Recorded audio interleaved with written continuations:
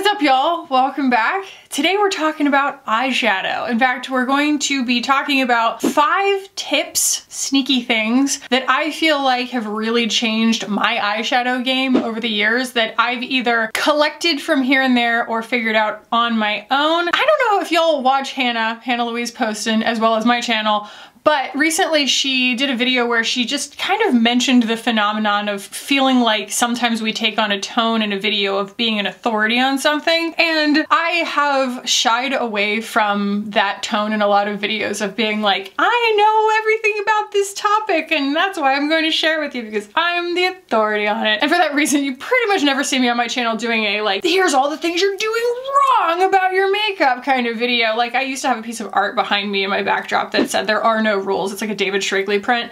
And that's exactly how I feel about makeup. I will never intentionally tell you that you're doing your makeup wrong. These are practical tips that I have collected now over 5.5 years on YouTube, being both a creator and a consumer of a lot of makeup content, that have helped me eliminate a lot of frustration in my routine and achieve what I'm going for and understand why I'm not achieving what I'm going for sometimes. These are just practical tips that you can take or leave. So let's go ahead and jump in. I thought that my glasses would like help, but they're really like making it feel like I have a screen between you and I, which we do, but I don't need an extra one. Tip number 1, y'all. This is mainly me talking to past me, right? When I rewatch, God help me, if I ever rewatch any of my very old videos that are probably private by now, I want to just like tap on the screen and be like, khaki, use more than one brush and use a smaller brush. So when I was first getting into makeup, watching YouTube content, watching people like Jaclyn Hill, this was kind of the shape of brush that I saw everyone using. To me, this is a default brush, right? It's just like a fluffy transition shade brush, if we still talk about transition shades on beauty YouTube. I don't know if we do, but this is a BK 201. It's a very good basic brush to distribute eyeshadow in a way that is not gonna look really patchy. It's gonna blend really nicely. And what I would tend to do back in the day was get my transition shade on and then just kind of figure that keeping the same brush and dipping it into the next color and doing my whole eye look, as it turned out that way, was fine. You know, what would be really the difference? Turns out there's a pretty big difference, especially as I've gotten older and I'm trying to achieve more specific kind of looks, you know? It's not just about things being blurred and blended. I need to know that the eyeshadow is going to be in certain places and very specifically not be in other places. For me, especially like underneath my eyes, or as the eyeshadow can tend to kind of like dip a little bit low on one side if you're using too big of a brush, and that is kind of what you'll see in the demo. It's not that it looks terrible, it's just that by virtue of the fact that it is kind of a blunt instrument for certain parts of your eye, you do lose out on some precision. And so I thought I would just do like a quick little primer on like the reasons that brushes are different shapes and sizes, if that's helpful for y'all. So yeah, I mean, anything that's gonna have this like longer bristle and dome shape. So this is the 211, the smaller one here, and the 201 from BK. They're going to do a great job of feathering the edges of an eyeshadow. And that's something that's important with mattes, but also could be with satins and shimmers. And I will say there are natural fiber brushes and there are synthetic fiber brushes. A lot, if not all of mine, are synthetic fiber brushes, and they don't pick up quite as much product as a natural fiber brush, and they do tend to diffuse the product a little bit more, whereas a natural fiber brush is going to distribute the product just a little bit more like concentrated. It just holds more product and lets go of it more easily. So it's just a difference, it's a preference thing, and honestly, it can really change the way that you interact with certain formulas, you know, in your collection, just switching between a synthetic or a natural bristle brush.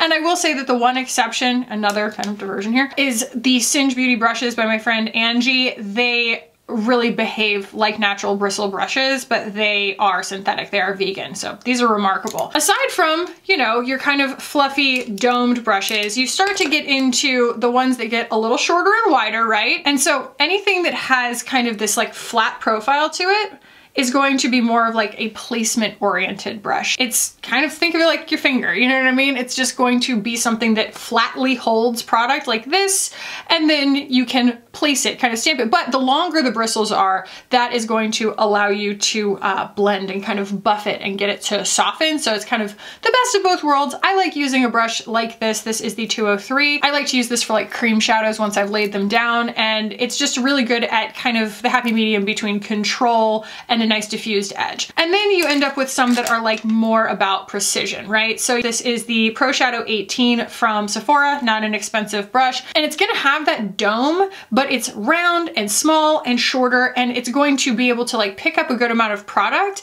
but also keep it in a concentrated area. It's not quite a pencil brush, but it's just kind of a fluffy domed brush. Like it's very, very precise, but also fluffy. And then you have kind of, I don't know what happened to this, like how something would incur a specific dent like that, but this brush still remains usable. And this is the 204 from BK, and you can see it's like still got that dome shape and it's just real stumpy, you know, and that's going to allow you to get like underneath your eyelash line and things like that. And it's going to be really precise and it's going to control the product a lot better. The reason that I mention all of these things is, again, it's not so much that like the eye look I end up with is awful, like, and that a blended eye look, a completely blended eye look is awful. It's about two things. One, again, like the precision of getting it where you want it, but the second thing is actually something that I had to apply to like my entire makeup look over time, was just having the discipline to switch brushes for different parts of my face, switch brushes for different parts of my eye look. Because what you'll do, even if you have one of those like color switch things that, you know, knocks the shadow off so you can use the brush for another shade, is that you end up with kind of one even coat of dimension, and it will all kind of just blend together into one melange. In my case, it meant that I wasn't achieving the illusion that I was going for, because my mind does work very much in like the art degree cosmetology.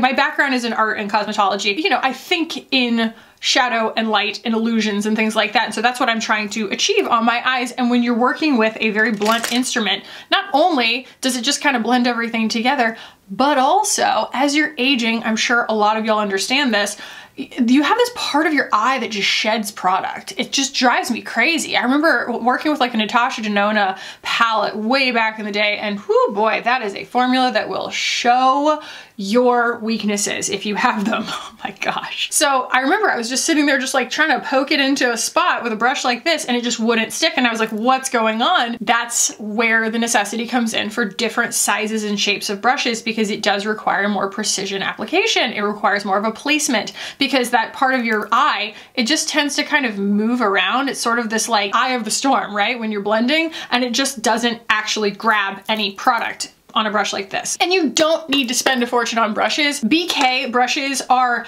not super inexpensive. Like, they're nice synthetic brushes, but you can get nice synthetic brushes, you know, Real Techniques makes some good ones. I mean, Ulta has a bunch that are really great. Sephora has, you know, their collection that I think are really pretty affordable. And then also I have 10% off at BK, and that's down below in every video. And then Singe Beauty, these are not expensive brushes either, so I will link all of those below. All right, 2, and if you're not new here, then this is going to be like, you know, if I hadn't mentioned this, you would have been like, Kaki, you know, where was the main point of the video? Learn the basics, the general overview basics of color theory. It's gonna help you so much. So in the demo, you see I start with my bronzer kind of as my transition shade. So that's already a color that's existing on my makeup look at the time, right? And that's something that we're going to talk about over and over again in this video, is color relative to the other colors that are there. And so the main tenet that I tend to focus on my channel, as far as color theory or art math as I tend to call it, is temperature. So a cool tone being something that recedes from the eye, and a warm tone appearing to be something that looks like it's coming towards you. But that is all relative to what it's next to. So, you know, your complexion or the makeup that's around it, the eyeshadow that's around it, what have you, it doesn't have to be blue to be a cool tone. It can be a grayer brown than a redder brown, and that saturated brown you'll see in the demonstration, it doesn't look bad, it just doesn't drive home the illusion in a way that the eye believes, as much as the more gray toned contour that I used that does accentuate and exaggerate the shadow in the crease of my eye, and it allows me to take some liberties in creating a little bit more shadow that's gonna make my eyes look a little bit wider set and a little bit bigger, and that's kind of always what I'm doing. And so so when you use something like that, especially if it's a matte, that's why there are these, you know, polarized groups on the internet who are either like team shimmer in the crease or team no shimmer in the crease. That's the other part of, I feel like, art math that is important to just kind of know. You don't have to obey it all the time, but it's cool to know it.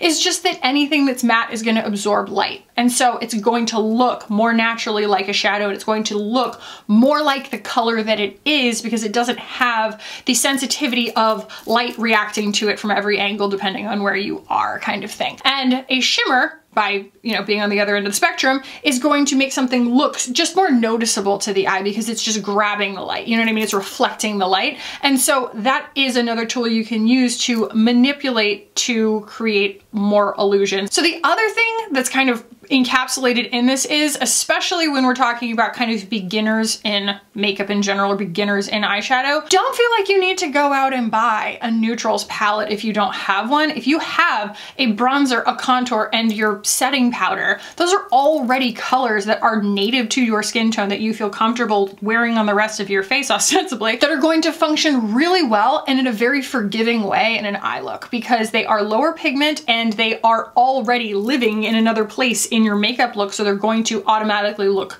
like they belong with the look. And so you can use the warmth of your bronzer and the coolness of your contour to create a little bit of like push-pull in the temperature area, and then you can also always use a translucent powder or a skin tone kind of loose powder to clean up and re-highlight areas that you feel like you might have lost some of the light. So the entire kind of overarching theory of color theory, right, is being able to have enough of a grasp on the colors that you're using that your eye begins to kind of recognize what's going to push and pull on the appearance of something. It's like, you know, using a contrast bar when you're adjusting a photo in like, you know, a photo editing tool or something, Canva or something. You know, you can like exaggerate the contrast. When you're exaggerating the contrast, you're just brightening the whites and you're deepening the darks. And so that's how you can turn up or turn down. Usually turn up because there's not a lot of turning down on an eye look. It's kind of once it's there, it's there. But that's how you can manipulate the, you know, exaggerated quality of an eye look, is like taking something and saying, okay, if I want more drama, the next logical step is find the highest concentration in the eye look that already is deep and deepen the center of it. Because that's going to trick the eye into thinking that that's an even deeper shadow. You don't have to add black, you know what I mean, to like the whole look. You don't have to just completely revamp the entire eye look or end up with more product on than you meant to. You can use just one maneuver to kind of push the depth, and you can use something very bright as a highlight to create contrast that by contrast makes the shadows look deeper. And so that's kind of the basic understanding of color theory. Like, again, take it or leave it. I just think that it is a really cool thing to have like just in the back of your brain so that you feel like if you want to use it, you can. All right. The next one, well, the next two actually, are tips that I have picked up from other people that I think very highly of on the internet. So the first one is from Miss Lisa J. Lisa J Makeup here on YouTube and on Instagram. And she is also the founder of BK Beauty. I have met her in person, and let me tell you, her makeup and her entire being are just as flawless in person as they are online. I mean, she really knows what she's doing. And so I watched one of her like quick tip videos. This was years ago. This was before BK or anything, I'm pretty sure. I don't know. This is just when I was like, you know, just a consumer of her makeup content. And she talked about this makeup artist trick, right? Of when you are about to apply a matte shadow that scares the crap out of you because it's really high contrast, mix it with a little bit of a satin to break up the formula and use it as kind of a mixing medium to get it to go on and feather more easily. And in the demo, you'll see on one eye I apply just the matte, and then on the other eye, I actually mix it with this satin that's next to it. And the two big differences there are, A, yes, you get a better blend on the eye with the satin mixed in, but the other one, you find that once you lay down that matte and you're using a fluffy brush like this that is, you know, very known to create a really nice gradual gradient into the rest of your skin, what tends to happen is it just kind of stops. The eyeshadow just goes, and that's it, you know, and it's just not going to spread further depending on the formula. Some formulas will, some formulas won't, but this one just stopped. And that could have been alleviated by using the satin as a mixing medium to begin with, but also it's really hard to fix after the fact. When I got done filming the inserts, I had to just wipe this eye off and start over because there was no real fixing it. Once you've loaded enough product on your eye, it just kind of like stops sticking, you know, and you just end up with like a muddy mess if you want to put more primer on or something like that. And so it was such a useful tip for me because then once you have created that gradient, you can go in with just the matte and still achieve, like I was saying, you know, deepening the deeps. You can just achieve that nice matte brown or that matte whatever, deep mahogany or black or whatever, and you feel a lot more safe doing so because it's more forgiving because you've already created this really nice blended edge and you can just go in and just intensify kind of the focal point of the depth. The next one, this is the other kind of makeup artist tip that I cannot take credit for. This is an Alexandra Anele tip. So she made a video not that long ago, although what is time, where she demonstrated how to do a completely black smoky eye, like a matte black smoky eye without quote unquote looking like a panda, which yeah, you think about it, you're like, that's probably gonna look like a panda. And the other issue that comes up with using black shadow is that when it mixes with your complexion product, most people don't have the same undertones as a black shadow. So when you're trying to feather a matte black shadow out into your complexion color, it tends to just kind of make gray instead of being bridged by a more natural looking tone. So Alexandra Anele's solution to that is blending the edges with bronzer. Because it's a more native tone to your skin already and it's what's already in your makeup look, and it's very undetectable. You know, it's just about using it to just kind of like bridge the gap so you don't end up with like a patchy gray edge. But also bronzer versus a brown eyeshadow or a bronzer colored eyeshadow because it's lower pigment. So it's just not going to show up as this like, you know, ring of another color. It's gonna act as kind of like a skin tone native mixing medium that just makes that transition more gradual. And I tell you what, I use it all the time, even though I'm not doing any like full matte black smoky eye looks. I am often kind of just trying to get as much of a blend on this outer corner as I possibly can because I love to use this real estate that I have in my temples to just kind of lift the eye up a little bit. And the subtlety of being able to use your bronzer to do that, it actually makes it so much less like noticeable that that's what's happening, but it's just kind of a flattering effect. And as soon as your eye starts to recognize that that's a color that you can use, right, to achieve certain effects, you'll start using your bronzer to blend the shadow that's on your under eyes. You'll start to use it anytime you feel like something's kind of incongruous in this like no man's land between your lid and your brow. You'll just start to think of color in a way that's like thinking of them as colors in your paint palette, thinking of them as formulas that perform a certain way and show up at a certain opacity, and maybe get out of the mindset of this is my contour, this is my bronzer, this is the place that it goes on my face. All right, I do have a bonus tip that like occurred to me while I was actually like filming the inserts, but here is the final tip of the 5, right? And this is gonna seem really obvious because people are constantly shaming you about this on the internet, but I'm actually talking about it for a different reason, and that is pay attention to hygiene, brush hygiene, and expiration dates on your eyeshadows. Now, of course, Tati scared the hell out of us, last year on the internet when she did that huge declutter and she was like, you need to take your expiration dates more seriously, especially when you have like a heaving self-aware stash like I do, because they'll sneak up on you. You're not touching every piece of makeup every day and they will sneak up on you. And she got some like horrible eye infection. I can't remember exactly what happened, but it was like she had to go to the hospital or something. Like it was really bad and everybody was like, oh my God, I'm throwing away all my makeup. Like,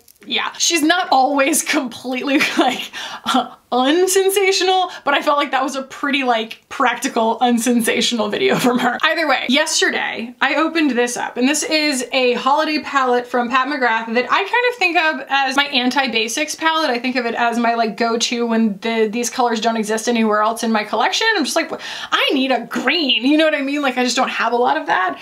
And I, this time was looking for like the perfect shimmery peach. And I was like, oh, that's so nice. Like, look at this nice shimmery peach. And I ended up having to flush my eye with water because I got a little bit of it in my eye and it stung so bad, and I'm super paranoid because I just healed this like months long like lump that I had in this eye, and so I just went and flushed it and like spent the rest of the day with no eye makeup on that eye specifically because I didn't feel like washing my entire face. Again, self-discipline. But I turned it around and I looked at the expiration and it says 12 months. And then I thought, when did this come out? I'm pretty sure this was holiday 2021. Yeah, so I've had it a lot longer than that and it's expired, okay? And it's just important to be mindful of that and of washing your brushes fairly often, because it actually, besides possibly sending you to the hospital, it can really change the way the makeup goes on. You can start to think you're going crazy because you're like, why doesn't this work like it used to?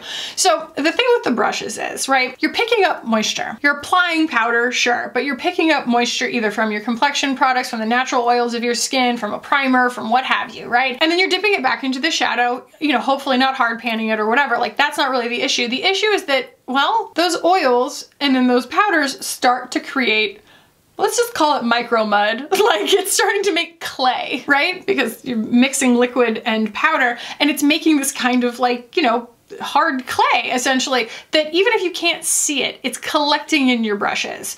And yeah, that's gross. Yeah, that's gross. But also, it's gonna make your shadow behave weird. It's gonna make your brushes not blend as well. And so I'm not gonna sit here and be your mom and tell you, go wash all your brushes, because like, I'm not the queen of it either. I have dozens and dozens and dozens of brushes, because if I were to have to clean them every time I use them, like my brushes would just always be wet, because I do my makeup like multiple times a day, every day, like different parts of my face and washing my face and trying new things and what have you. And so washing my brushes is a bit of an undertaking, but it's something that I have to stay on top of, because especially when you're the way that I am, where I like to use a lot of different textures, a lot of different finishes and formulas. I like to use a cream shadow and then a powder shadow, or I like to use a cream blush and a powder bronzer or whatever. Yeah, you're making a lot of that weird micro mud in your brush bristles. It's just gonna make your makeup misbehave. And so the combination of using shadows that are recent, that have existed in recent history, and being mindful of how long you've had something, and also being mindful of the hygiene of the brushes, is just, the two are going to work hand in hand for several very positive reasons in your life. Okay, and this is the bonus step that occurred to me again while I was like already pretty much done doing this makeup look. Like, I had already taken this eye off and was, you know, putting it back on and like, you know, finishing touches and everything. And I was like, if I don't say this, people are going to like wonder if I'm okay, you know? And that is, you know, my personal tip, which is the extension of using your bronzer and your contour in your eye look is also throw in some of your blush in your eye look to make everything look like it belongs. I today am wearing a coral blush. I'm wearing shade 30 in the Armani Luminous Silk blush. And when this goes on, in fact, I'm gonna put a little bit more on. Again, I've been out and about, so touching my face and whatnot. The beauty of this, of course, is that it adds this really lovely, like healthy flush to my cheeks, and it's so lovely and sheer, which also does lend itself really nicely to like a subtle application, a sneaky application in an eye look.